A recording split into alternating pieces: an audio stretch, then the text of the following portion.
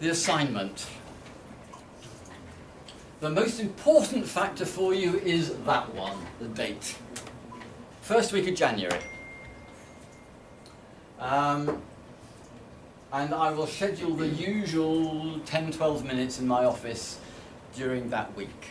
So that's the end of the Monday, which is a bank holiday, and so it'll be Tuesday, Wednesday, Thursday, Friday will be the dates when I will be seeing you all. And of course you'll get marked then, and you'll get close to the final grades marks subject to moderation and so on. Normally doesn't change, so you'll know the answer not 2-3 weeks later after you submit it, but before you leave my office. The actual final draft review is during the week of the 28th or 31st, 28th or 1st of December. So that's around about week 10, I guess, actually, 9 or 10.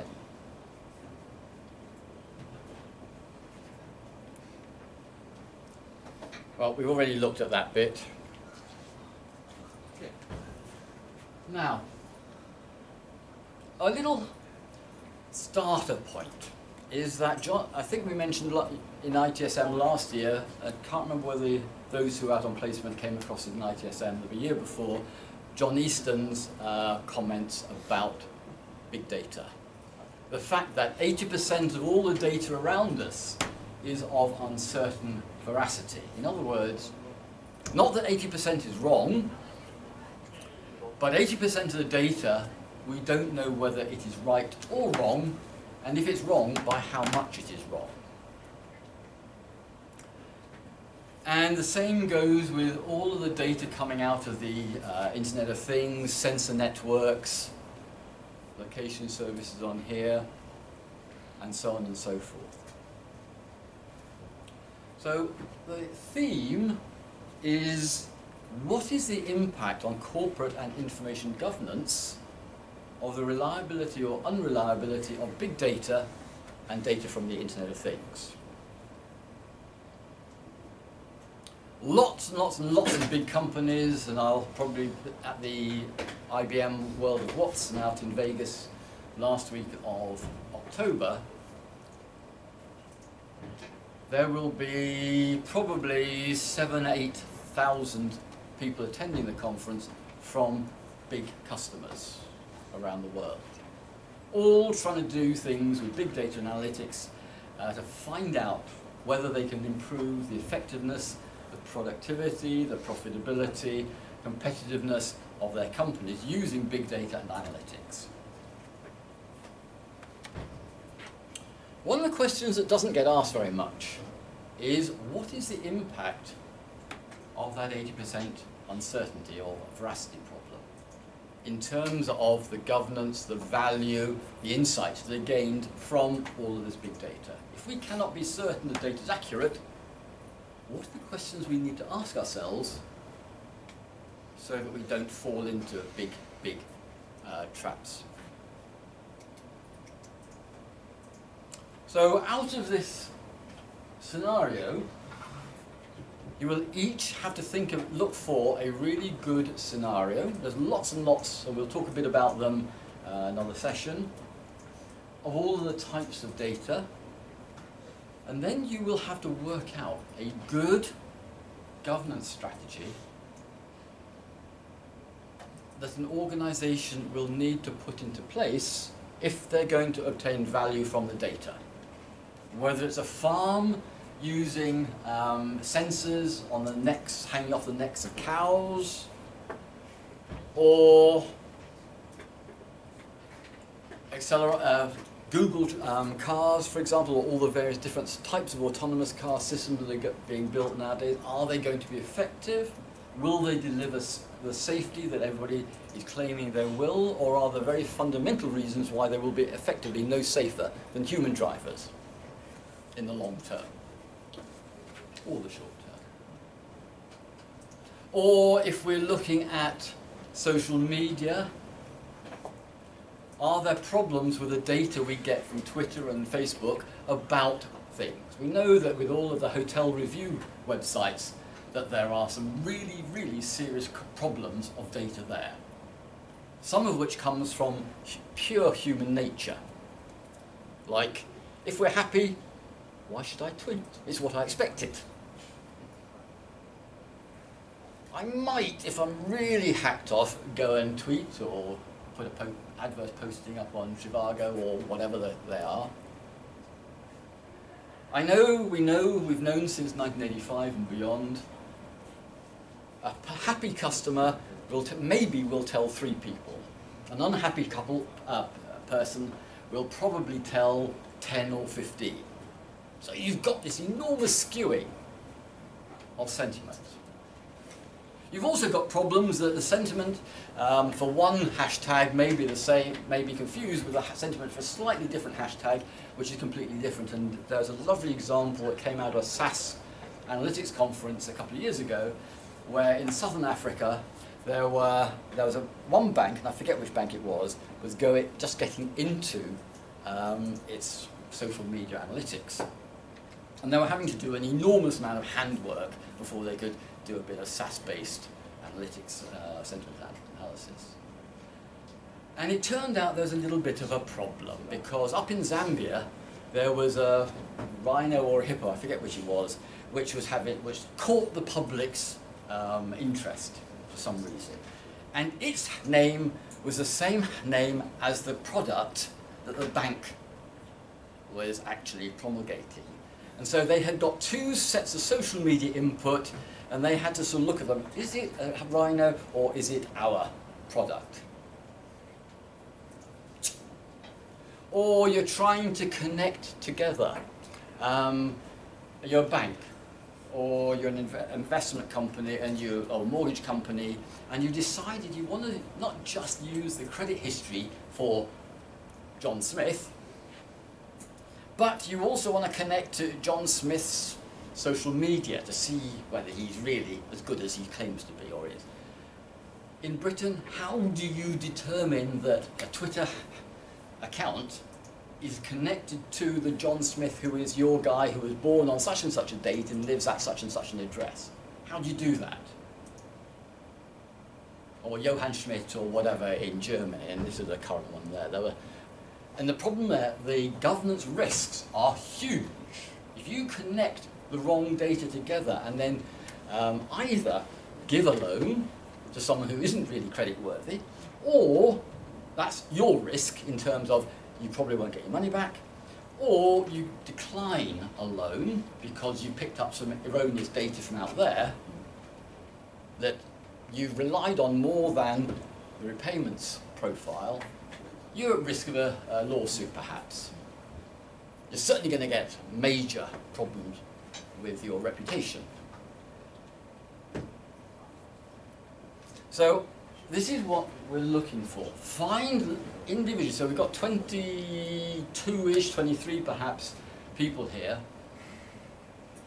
I want 23 different scenarios, because this is going to be leading edge. Not many people are working in this field, so you've got, once again, the opportunity to really kind of open up the field, and then that will help me, because I've got conferences coming up where I'm talking about this sort of topic.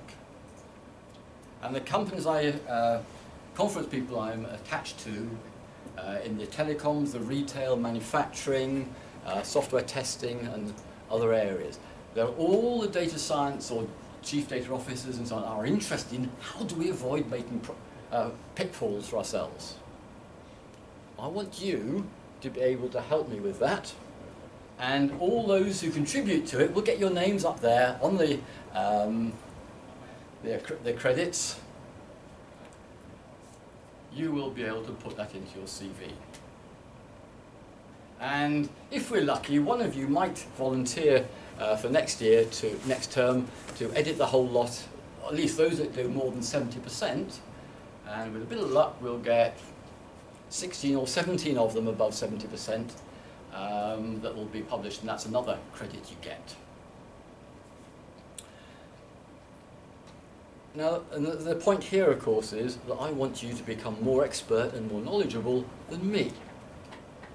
Because there's 21 or 22, 23 of you, you can spend a lot more time between the 23 of you than I can.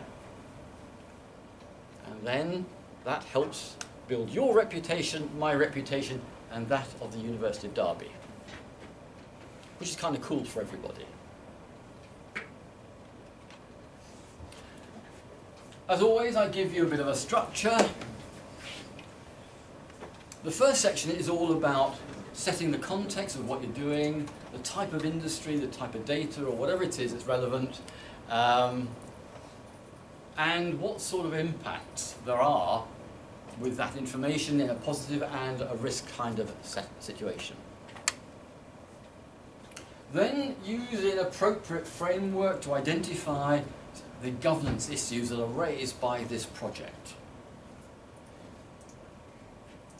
And you'll be linking into things like information governance, you'll be linking to ideas like the fact that humans are inherently over-optimistic about the success of their projects. And I'll be expecting you to think about reading a book by a guy called Daniel Kahneman, which is called Thinking Fast and Slow. And it's about how we make snap judgments, or we sit back a little bit and think it through a bit more logically, a bit more critically, and come to a more considered understanding. And he talks about a whole range of fallacies that humans have, and one of them is a planning fallacy, which goes along the lines of, yeah, we know that in the past most projects aren't successful, and most of our projects have not been successful, but hey, this is going to be a successful project. Yes, I know it's a slightly challenging timescale, a slightly challenging resource profile, but we will manage it hard, and we will enthuse all of you, and we'll be on time. Oh.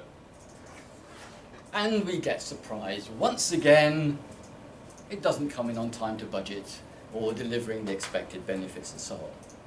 So you'll be looking at a range of different sorts of governance approaches, governance frameworks that are relevant to your particular context and topic and type of data.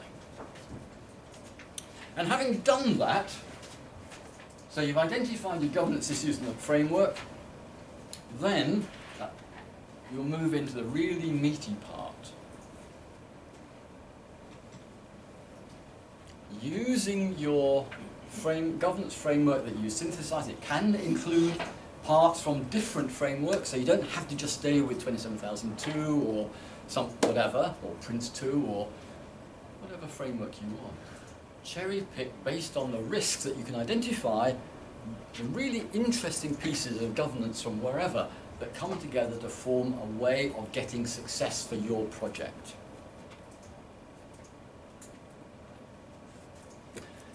And what you will deliver is nice and simple. Using the Springer LNCS template, which you've all used now, I think, just about. Most of you have anyway. Excluding the front and back and everything else, from the start of the introduction to the end of the conclusion paragraph, 6 pages, plus or minus a little bit. Plus 0, so it must, in your original Word document, finish no more than the end of page 6, or no less than a couple of lines. So you've got to fill it up without fiddling the formatting. We'll catch that at the formative review. And as you'll see, the penalties are very severe for missing that two-line limit. And the reason for the very severe penalty for missing the length is because it replicates what people like Winnie and I have to do. If we are putting in a paper for a conference presentation, it will say 6 or 8 pages. And if you go over that by 1 line, they come back and say, Richard, Winnie, would you like to pay $100 for that extra page? Or it could be in the real world, not so much you guys at the moment, but people who are doing forensics that you'll come across next term in ISA, they have to use their template perfectly for their input to court.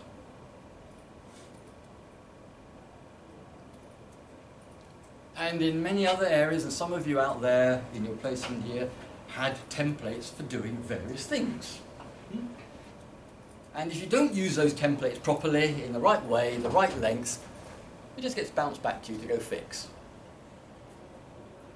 So there's a very, very tight limit. You will then have wrapped around the introduction to the end of the conclusion, a front page with a title and where your accreditation details, you know, University of Derby, blah, blah, blah, email addresses, abstract, keywords at the front, and a table of contents. And then after the conclusions, there will be a bibliography, which is of unlimited length. However long you want it to be, you can have it.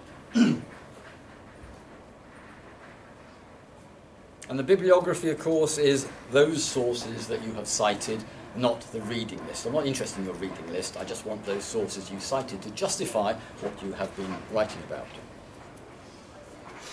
Use chapter headings as appropriate, and then subheadings and sub-subheadings. So using headers 1, 2 and 3 religiously. And in LNCS there are buttons which do the heading 1, heading 2, heading 3, and also does the body text as well properly for the whole set of paragraphs. Now when you look at the guides to using the Springer LNCS, there are two things you will change.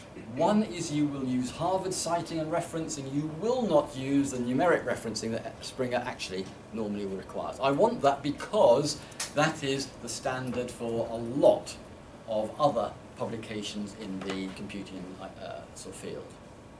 It's also, for me, a much more useful form of citing to see the names and the year rather than 1, 2, 3, 4, 5. If I get numbers, I've got to look at the bibliography and I'm not going to bother to do that. So I want you to use Harvard citing and referencing, and I want you to use English spelling. Springer tends to require American, so make sure your PC is, or word processing is using English spelling. Single word document. So you'll need to ensure that at the end of your keywords, or so end of your, not keywords, end of your table of contents, you give a hard page break, Control Enter, or insert page break. And the same at the end of your conclusion paragraph. So don't use enter, enter, enter, enter, line feed, line feed, line feed to get onto page, because it goes potty. There is always, already, and you know this, most of you, that Turnitin is not terribly good at creating its version. So when sometimes, don't get worried folks if it happens to you, you've got it in Word exactly to the end of the page. When you put it into Turnitin, suddenly you're 3, 4, 5 lines over. Do not worry, because I will see your Word document, so that's what you submit is the Word document, and then I can go back and check that, and you'll get a little note that says no page penalty or no length penalty because Turnitin has messed up. So I check that.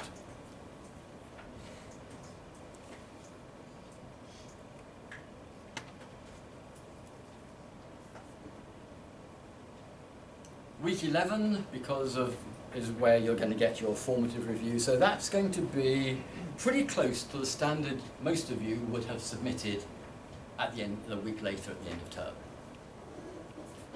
And what you already know, folks, is that the formative review you get there actually adds between 5 and 25% to your grade. Because you then have over Christmas to clean it up, add a bit, develop the ideas perhaps a bit more, and to fix all of those irritating little problems you had with the formatting. And that really is a mandatory one. That is the one that actually fixes your grade, it seems. Much more important that you come to that than almost anything else that happens. That's what the data tells me. Midnight of the 2nd of January 2017, that's when you must submit it, and then I'll see you and I'll be publishing the timetable sometime between the 3rd to the 8th of January, which is the exam week anyway. Now the grading, how's it going to be marked? Now, most of you have already been through this, so you know that you will be providing citations and references in the bibliography and so on. But just as a warning, if there are no citations, then your overall mark for the whole thing is capped at 35% as a sort of referral, which is not very helpful for you. Now, like always, 20% of the grade for the assignment comes from perfect adherence to the standards of writing in LNCS and academically. So these are the weighting factors across the top. These are the various mark levels you're going to get for the different factors. And it's kind of cool if you actually do put the numbers in here, which are out of 100, not factored by the weighting. But if you do a really great one, 100, 95, 95, 95, or 100, whatever.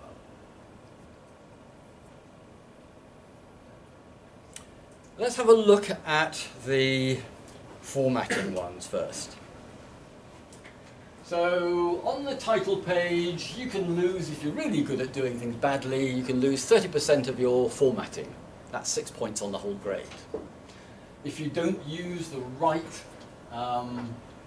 formatting buttons for the title, subtitle perhaps, your name, your email address, University of Derby, etc., etc., abstract, keywords, you can lose marks quite rapidly. Formatting errors, if your headings 1, 2 and 3 aren't properly done, you lose 5% for each of the styles that haven't worked properly. If you don't use adequate and consistent Harvard Standard citations, you can lose up to 20%, 10% just for having too few. So if you've got 5 or 6 or 7 citations, you're liable to lose 10% there, just because you're not supporting your arguments very well. And the same goes for the referencing, where there's clear formatting required there. If you don't use the body text style, that means your paragraphs aren't starting properly. It might be you got the wrong font, it might mean you got the wrong font size, minus 15%. Page length, that's a rather tight two lines. You can lose 50% there. And if you don't use a template, you lose, I think it was 100% of that. So you've lost 20 marks if you don't bother to format properly, if you don't use LNCS at all. Now, it's not actually difficult to get perfection there. And the justification for a lot of this is that whichever of you volunteers to edit this lovely collection into an e-book is going to be spending a lot of time as editor fixing all of this lot. So these deductions are kind of related to the amount of effort the editor's going to have to undertake to try and get it back up to standard. It also gives you a nice start. If you've got all the formatting and the spelling and grammar and everything else sorted out, you got 20% in the bag before you got started, just for perfection in your presentation. And that's one of the things that employers actually look for, is the fact that you can present your information effectively and to the standards. And I know all these templates are a little bit broken because Word templates are not very reliable. Tough. Winnie and I have to use 3, 4, 5 templates a year. Yeah. Lots and lots of different templates which are all broken in different ways, and before we submit we have to put it into perfection. Otherwise it just comes back. Not even considered. And it's a waste of time and effort. I remember one occasion I tried to cheat and I got it a quarter of a page over the length, so I thought, oh, I'll adjust header 1, header 2 and header 3 spacing a bit. And then a little bit later, after my paper had actually been accepted fortuitously, I got this message, Richard, you are actually half a page, I think it was, over. Do you want to pay $100? No. So then I had to re-edit it to get that, to reclaim that half page of words. Same will go in your professional lives often, guys. 3 areas that are going to be assessed, for 20%, for 30% and 30%. So, the introduction section, and these give you a bit of an idea about word count you might want to put into those 3 chapters. And here are is the wording that helps you to understand how to target your work to get the highest possible grade. So critically and comprehensively, meaning lots of perspectives, lots of sources, compare, contrast, synthesize. And I thought I got rid of that. I had to do a little bit of modification. I thought it was all right. Let's just check what's on the next one. No. Needs a slight change. It's not location, so it's a bit big data analytics and so on. That's bizarre. It was right yesterday, on Friday. Saved the wrong bit, perhaps. Anyway, in there, read the topic of the assignment. So, what are the impact and potential benefits? Is there a clear and logical structure to the analysis and justification? Is there a professional level of understanding? And novelty. It's not there. You can't go out and find the answer directly on the internet. It's something no one has ever thought of before. You're connecting ideas from over there and there in ways that haven't been connected before. So, and then you can go down all the rest and see the differences starting at 95, 85, 75, 65 and so on. In terms of evaluation of the governance issues, again, this critically and comprehensively evaluating and justifying the governance issues and the frameworks. There it is. In terms of the incorporation of big data and internet analytics in the business, and that phrase there should be there. I missed that, I'm sorry. And then the governance strategy proposal. This is the kind of the answer that you're leading your reader towards in the context that you have chosen. You're applying the frameworks that you've created in your context, critically comprehensive evaluates and justifies the governance strategy proposal. This is what should be done. There's strong, clear, logical structure, professional level understanding, novelty, synthesis, then 2 pieces of that we're using to provide what I like to call externality. In other words, I'm linking the assessment of what you do not to outstandingly clever and brilliant, which is kind of what the rest of it is, but this says, actually, if it's a 95% one, then it is good enough for you to go and publish it at an international conference. And actually, fortuitously, we happen to have one coming up here in January, the week after the assessment, here at the University of Derby Big Data Education Conference. So that's one that links to how academics, moderators understand quality, because we all know what sort of thing can be submitted for an international conference. And then the second one relates to what you will be doing out there in the real world in around about 12, 15 months. The skills for an information age framework. And 95% is the level or the two levels of the Sophia, which are creating strategy and inspiring, level 7. As we go down, the 85% is publishable at a national workshop, that's sort of a university in the UK. And it's initiating and influencing strategy in a business. Now, remember, this is create a strategy. So a good one is going to get one of these 3 levels with a bit of luck.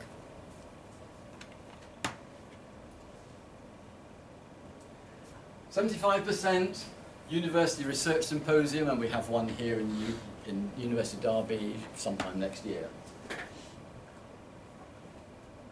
And Sophia level 5, which is enabling and advising. Sort of stuff that most of you were doing if you're on placement last year. You should have been working at least at level 5, and possibly not at level 6, but certainly level 5. Then 65% is Sophia level 4, which is competent business analyst.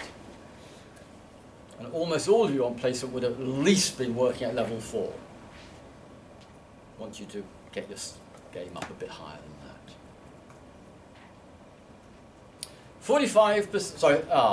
55% is 2-2, and that is junior business analyst level 3, applying policies that are already written.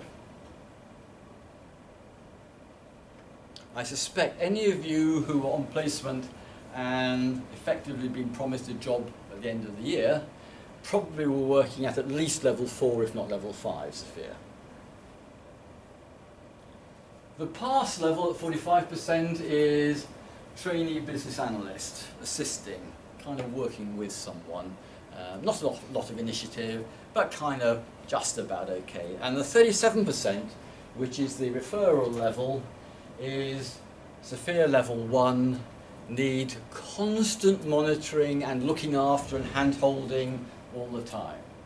And I guess none of you want to be there next year. Now, because we've got these external factors built in, I am confident that the marking that you will get through this will not be subject to normalization and shuffling at exam board time. I've been doing this now for the last 3 years, and my use of business analytics or learning analytics shows that this is what's happening. It leads to very, very high levels of achievement. Some of my modules using this and using this approach lead to some of the highest pass rates and achievement levels in the university. So the chances are that if you work well with this, do the research, come up with some key ideas, and then use this rubric to find topics which drive up towards this level, like I talked about in Intro to Computer Science a couple of years ago with some of you.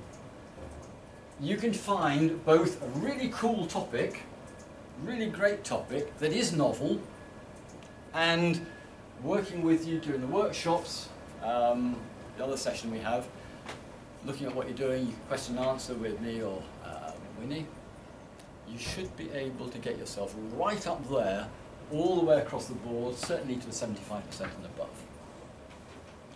One other warning for everybody who's forgotten, I only mark these 3 at the central point, the 95, the 85, 75 and so on. You get a little bit of spread because of the weighting factors, and the reason for doing that is that it's quite tricky to answer the question, why have I got 82% and I think I got 87%? My response to that is, wrong question, folks. The question you should always be asking yourself is, how do I get from 75 to 85? How do I get from 85 to 95? Or 45 to 55? Asking how do I get from 48 to 51 is not a helpful question. It's easy for you to tell the difference 85 and 95. It is easy for me and Winnie to tell the difference 85 and 95. Anywhere else, and the externals like it. So don't fuss about it, folks. My learning analytics tells me all of these things. It gives me confidence that this way works. And you will succeed. You will do well. And I expect, as I say, about 16, 17 of you, or thereabouts, to get 70% and above.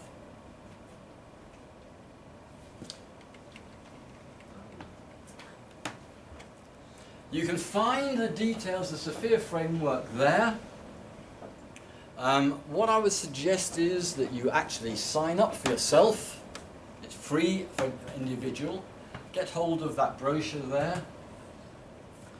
And because it's going to be quite useful for you over the next year, as you kind of do yourself a skills audit that builds you up evidence, or helps you to build the evidence of your skills and why you can claim level 5, level 6, level 7 for each element that you want to look at. And it'll help you to think about your future. What sort of job area do I want to go for? Now, it's a pity that Sophia doesn't include analytics, but the debate when they released the new version, or were debating the new version of Sophia, was that, well, it's already, all the aspects of analytics and data science are already included in other aspects that are already in Sophia.